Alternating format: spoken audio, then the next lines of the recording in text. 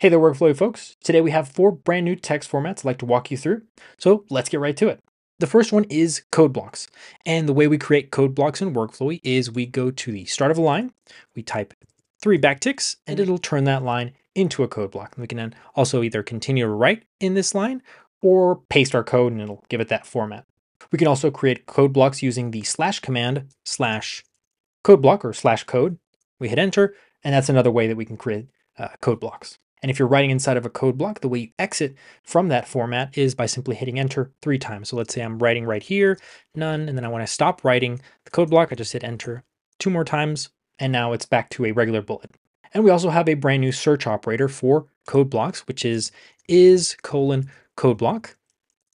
And then we can also type some text, and it'll search through all of our code blocks for that text or for that code. The next format we have is inline code. The way we'd use that in Workflowy is we select the text that we want to format, the text format widget will pop up, and then we choose inline code. And as you can see, we also have a keyboard shortcut to do that if you prefer. Next, we have block quotes, and the way that we use them in Workflowy is we go to the start of a line, we type the greater than sign, and then hit space, and it'll turn that entire piece of text into a block quote.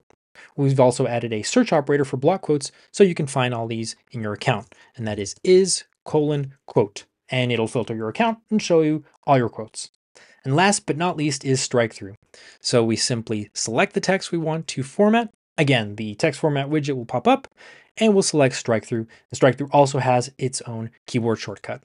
And there you have it, 4 brand new text format options for Workflowy. And as always, be sure to let us know what you think about the feature or anything else you think we should know in the comments below. I'll see you in the next one.